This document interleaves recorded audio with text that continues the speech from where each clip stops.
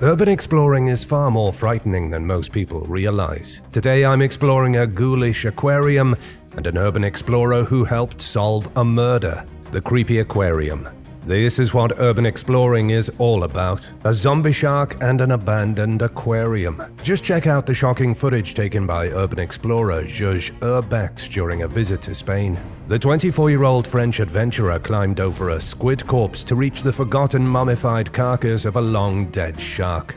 How exactly does an aquarium get abandoned with dead animals still inside it? The urban explorer did not reveal the location of the aquarium so that copycats didn't follow in her footsteps. However, the aquarium is definitely somewhere in Spain. It's believed to have closed down in 2014 after the building was hit by a wave. The living animals would have been transferred to a new aquarium. But some specimens may have already been dead, like the zombie shark still floating in a broken glass box. There were some other doomed creatures within the abandoned building as well. The explorer came across an octopus and a squid previously preserved in shattered glass jars. Just like the shark though, these creatures were already dead when the aquarium shut down. It was likely they had been preserved in formaldehyde and put on display. The creepy discovery is reminiscent of urban explorer Luke McPherson. Luke came across a mummified great white shark suspended in formaldehyde at an abandoned park in Australia in 2018. The graveyard. There is an abandoned graveyard in the Scottish Highlands that has almost been totally reclaimed by nature. It dates back about 400 years and doesn't appear to be getting a makeover anytime soon. The spooky yet oddly beautiful graveyard was uncovered by an urban explorer on TikTok whose account is Escapade Z. The explorer goes all over Scotland looking for abandoned places to expose, places that have been forgotten and are on their way to oblivion. The video posted is less than a minute, but it's long enough to get a feel of the crumbling cemetery. The urban explorer ventured through the Scottish woods to find this place. You can see ferns growing over the graves of people who are presumably still underground in their rotting caskets. The tombstones are covered in moss and trees tower above the ground like silent sentinels. Most of the graves are too eroded to read, though the beauty of their decorations has yet to fade. There is also a mausoleum here that appears to be gradually sinking into the earth. Some graves are for a single person, while others seem to contain entire families. The earliest date on a tombstone the explorer found was 1620. It's a spooky and endearing piece of history despite the fact it is filled with bones. The graveyard is also one of many that can be found across Scotland. According to the Scottish government, there are over 2,200 burial grounds scattered across its 32 local authorities. Many of them are historical, meaning they're no longer in use.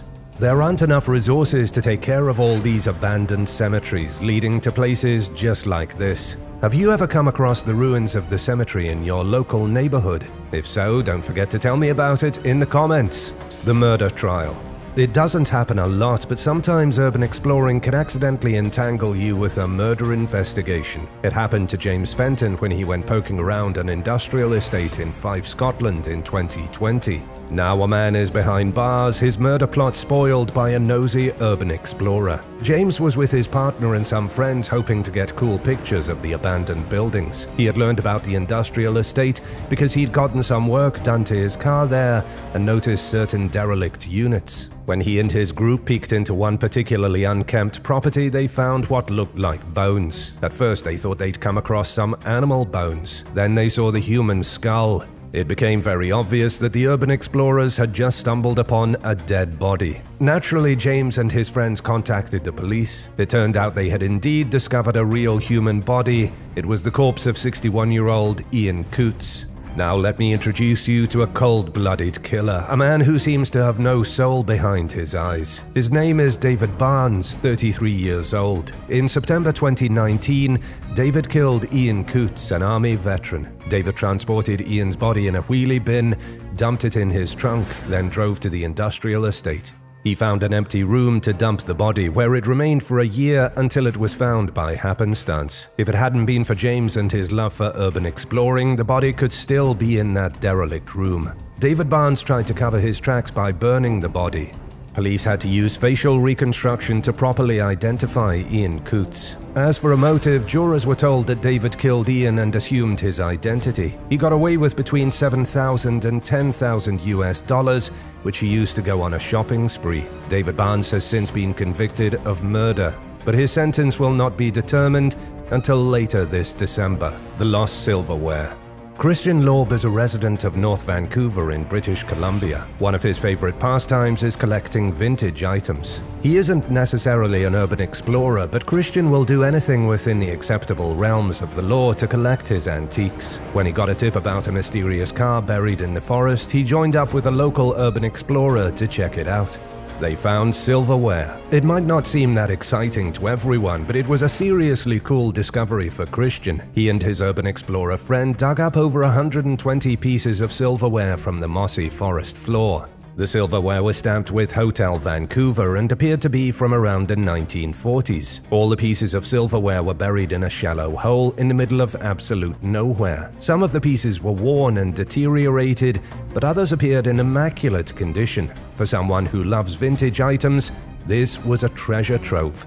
But what is the Hotel Vancouver? It was a hotel that opened in 1939 and is still around today, only it's called the Fairmont Hotel Vancouver. It's a massive building that dominates West Georgia Street in the financial district. The words stamped on the silverware were part of the hotel's original logo. But the logo changed in the 1960s. You can't find vintage relics from the hotel with the original stamp on them anymore.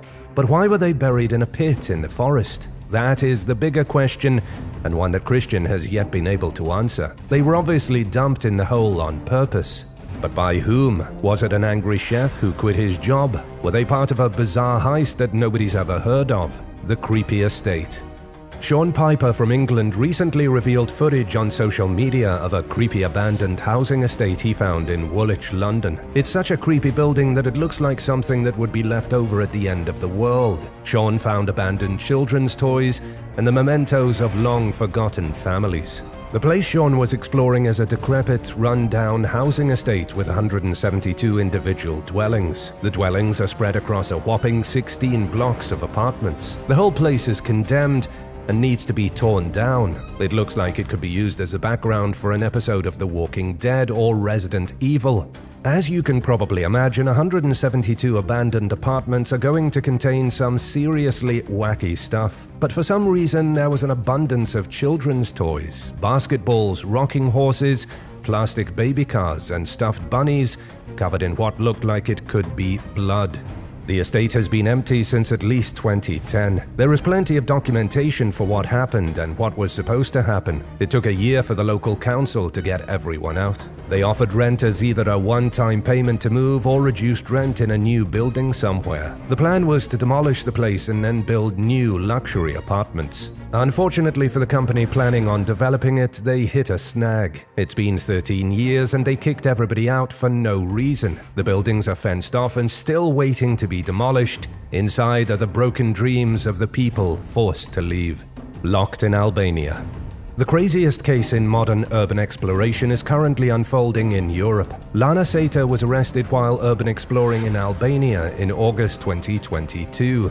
She spent 9 months trapped in a horrifying Albanian jail. I don't want to say anything bad about Albania because it's a beautiful country with a beautiful people and a rich culture, but its jails aren't exactly world-renowned. For a young woman who just wanted to take pictures, an Albanian jail is about the worst place she could have ended up. But did she deserve the jail time? Because according to the Albanian authorities, Lana Sata, real name Svetlana Timofeva, was a Russian spy.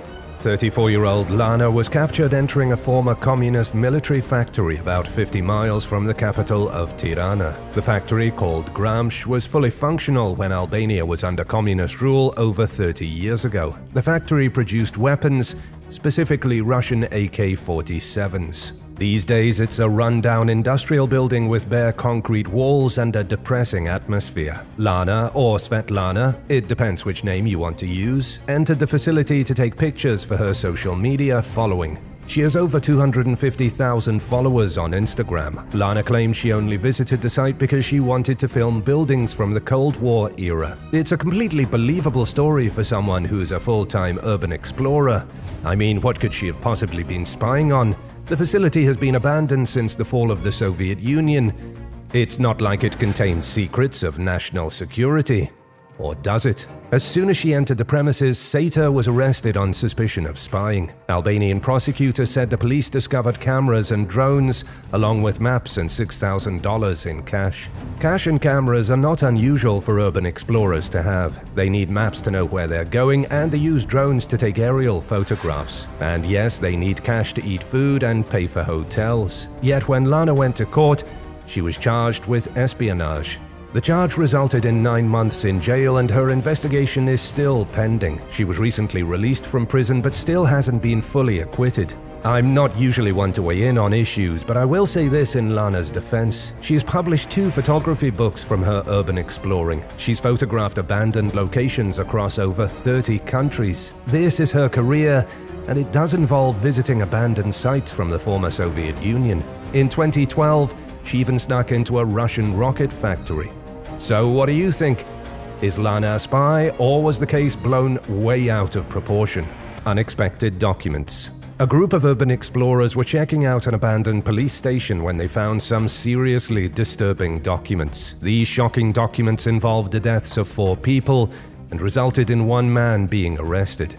Yet again, this shocking tale of urban exploration takes us to England. At the forsaken Heathertree Road police station in Exeter, a group of men snuck through the unlocked window. Inside the building, which has been boarded up since around 2012, the group uncovered a folder containing details nobody had expected to find. It's unclear why the cops would have left such an important folder in the abandoned building, but there it was. The folder's documents contained information into the investigation of a 17-year-old girl who died in 2004, along with 3 other people.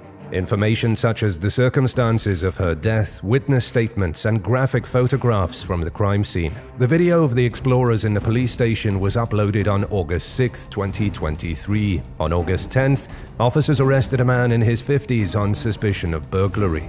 You can't just sneak into an abandoned police station and upload images of sensitive documents, especially not documents pertaining to somebody's death. You definitely cannot publicly release pictures from a crime scene because you found them in a building that you aren't even supposed to be in. The man who was arrested hasn't been identified. He was charged with burglary and unlawful obtaining and disclosure of personal data. The House of Dolls.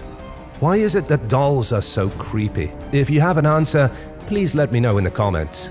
There's just something about dolls that seriously freaks people out, but I can't put my finger on it. Dolls are what makes the abandoned home discovered in Toronto, Canada so frightening. Urban explorer Dave uncovered a mysterious house packed to the brim with enough dolls to haunt your nightmares for the rest of eternity.